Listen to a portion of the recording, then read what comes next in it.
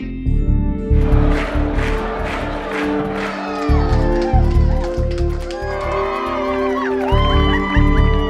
met with His Excellency the Governor General, and he has agreed to my request that Parliament be dissolved.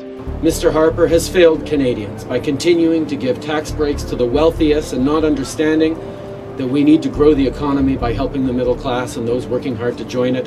That's what I'm bringing to this campaign, and that's what makes me so excited. Canadians have a clear choice. 4 more years of Mr. Harper and the Conservatives, or my plan for change. In the case of Justin, expectations have probably never been lower for a leader going to a debate. If he comes on stage with his pants on, he'll probably exceed expectations. I think Stephen Harper and the Conservatives have shown a consistent distancing from LGBTQ rights. Happy Pride! That's why they want their CPP payroll tax increase, for example. The Justin Wynne, Kathleen Trudeau tax hike.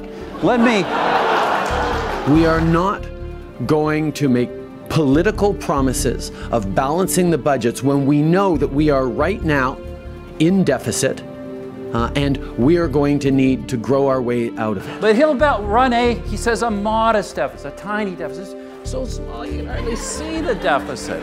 We are going to mark a change from past practice of deficit spending that is left to future generations to clear up, and on that, Mr. Trudeau seems to have the same approach as Mr. Harper. You know, the first thing that crossed our mind was, remembering our own son Ben at that age, running around like that. This morning we see a little boy getting picked up on a beach. As a dad and a grandfather, it's just unbearable that we're doing nothing. Canada, over the past years, has failed to be the country that we like to imagine it to be. You don't get to suddenly discover compassion in the middle of an election campaign. We will help refugees. We will also protect Canadians on security, and we are committed to doing both of these things. When someone joins the Canadian family, there are times in our open, tolerant, pluralistic society that as part of our interactions with each other, we reveal our identity through revealing our face. It is continuing with the politics of division and even fear, and that is not worthy of a country as diverse and extraordinary as Canada. I'm not about the politics of fear and division. Mr. Harper is going to always go after that.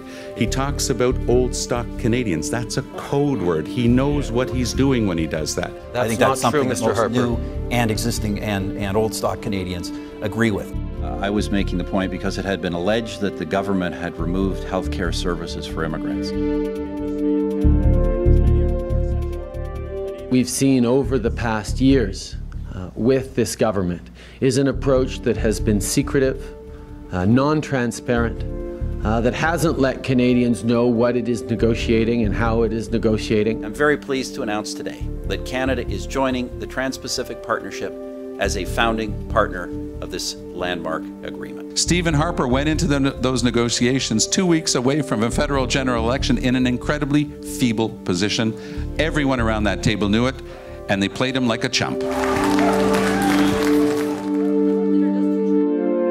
The Ford brothers should have no place on a national campaign stage, much less hosting a prime minister at an event this weekend. That's just completely irresponsible. You are governing and campaigning as the law and order guy, yet you brought up Rob Ford, the crack-smoking former mayor of Toronto, Doug Ford, who's admitted to smoking marijuana. Doug Ford's organizing a rally for you Saturday. So what's up with that? I think our position on these issues is very well known, and the support we've had from those individuals for our party is long-standing. When this inappropriate email came to light, we took immediate action, and Mr. Gagné acknowledged took responsibility for his actions and stepped away from the campaign.